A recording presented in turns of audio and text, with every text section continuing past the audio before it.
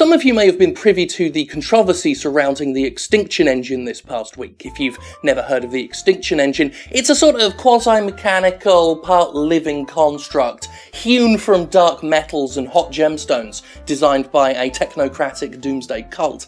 Its main function is to belch black exhaust fumes from the spine-like ridges on its back, blotting out the sun and choking all birds that are up there.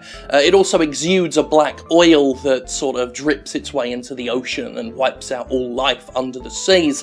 It also, as a bonus feature, roams the land, scouring the surroundings for living things that it just sort of consumes in its gaping steel maw and turns their bodies, essentially, into a sort of organic life paste that it uses to lubricate its wirings. And I just want to say, if Palmer Luckey wants to kick a few $1,000s towards the maintenance of that thing, he can do what he likes, okay? It's not a lot of money. I mean, several $1,000s is a lot of money, but he's very, very rich, so to him, it's not a lot of money. And let's not keep bringing up the photograph of him wearing the driftwood headpiece of the cult itself. He's under 25, give the kid a break, okay? So this game called Virginia came out last week. It's a game about a pair of FBI agents who are involved in a missing person case in a small town, while the protagonist is also investigating her partner as part of an internal affairs inquiry. I think.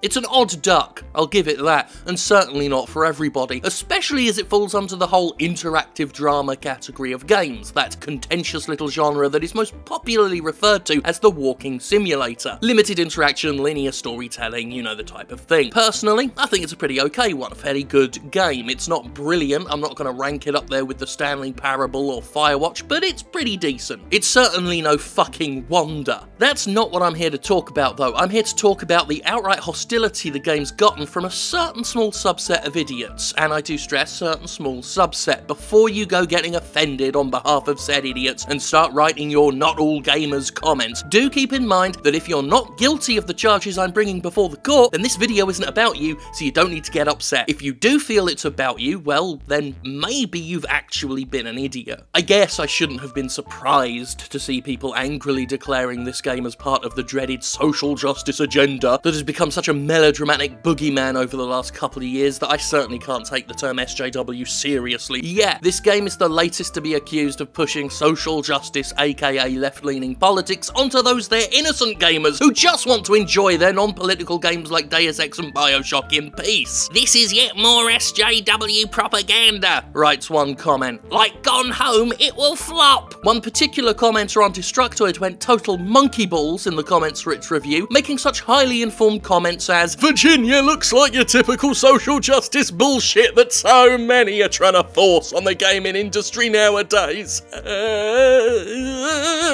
Here's the thing though, it's literally just a game that has a black woman as its lead. Other than that, it's a weird adventure game about a missing person with loads of symbolic oddity that has seen it compared to David Lynch's work, and that is all. No political browbeating, nothing about feminism or race or any of the other things that make some of the more sheltered among us feel uncomfortable. It's got a black woman in it, and if that's too political, too SJW for you, well, then there's a good chance you're the one with the problem here. Now, in the name of fairness, the backlash against Virginia has not been huge, if only for the fact it's not that well-known a game. It's got some positive buzz from various critics, and it enjoyed a highly favourable review from Polygon, as one might expect. But generally, few people are talking about the game, and most of those critical of it think it looks boring and just don't like those sorts of games in particular. Which is fine, of course. You're not politically, socially, morally, philosophically obligated to like a video game, and if a game's not ticking your boxes, it's not ticking your boxes. However, once you start accusing games of being things they're quite literally not, when you start seeing political agendas that are not there, the only conclusion one can reasonably draw is that you're the one doing the shoehorning. You're the one with an overwhelming political agenda that you can't keep control of. And if this is all sparked by a woman lead in a game, well, maybe examine what it is you find so distasteful about women being allowed to be in a game. Or maybe it's just that you don't like the style of gameplay it features.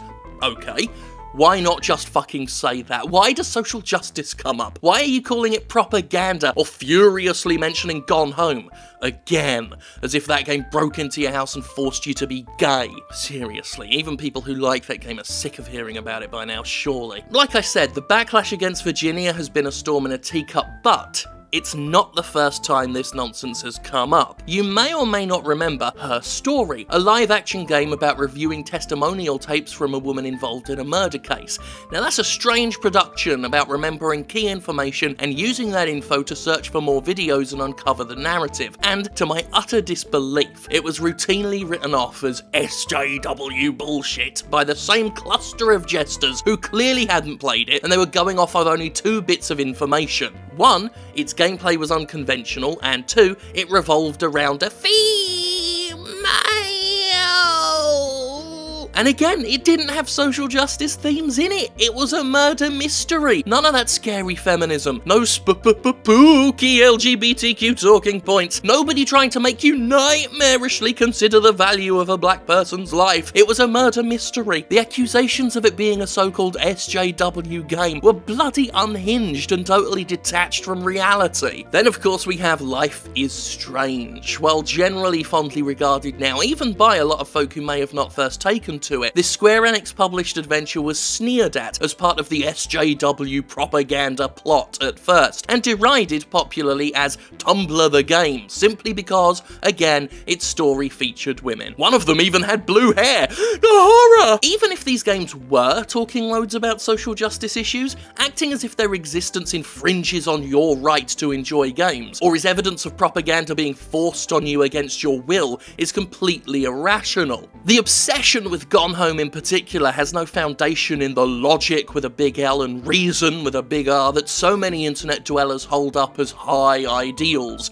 It's years old, and almost every time I see it brought up these days, it's from people who despise it and are still so very angry other people liked it. I don't even get that pissed off by games made by developers who are literally suing me, let alone some moderately successful walking sim. Why are you so scared of it? Anyway, the games I'm bringing up aren't talking loads about social justice issues. They're just trying to be enjoyable products like any other, and they just so happen to not star Nathan Drake or his many subtle variants. They just so happen to not have guns in them. They just so happen to be a bit different, and a bit different is too fucking much for some people. Again, I must stress, for the many already predictably hammering their dislike buttons and typing out their offended Reddit comments, this has nothing to do with hating the games for things the games actually do, or disliking walking simulators and other unconventional genres for reasons of taste. I'm so on walking sims myself. Some I enjoy, like The Beginner's Guide, some I loathe, like Dear Esther, and I can happily tell you why I feel the way I do about those games, and point to things those games actually do when I explain myself. Simply looking at a game for a few seconds and writing it off as propaganda or Tumblr the Game is a gleefully ignorant non-criticism that has objectively been based in fuck all, and I wish you could know how indescribably stupid you end up looking when those who play those games find none of the alleged propaganda because they were nowhere near as politically charged as you assumed based on your scant, psychologically warped evidence. And while we're here, I'd also like to point out that those who bravely fight for the status quo love yelling, "Go make your own game, stop trying to change the ones we already have," and then get really fucking vicious and infuriated when people do go and make those games. Surely it's better for SJW propaganda games, if we want to believe such things to be real, to exist as their own separate entities where you never have to play or even acknowledge them. To be pissed off at them even existing is to do exactly what you accuse the so-called SJWs of doing, demanding all games cater just to you and be exactly one thing. In short, games aren't infused with evil politics juice just because they have a woman or a person of colour in them. It's very unlikely that Microsoft is going to stop publishing Gears of War suddenly and start making only walking simulators just because Gone Home happened years ago, and you could stand to be cool for like a minute.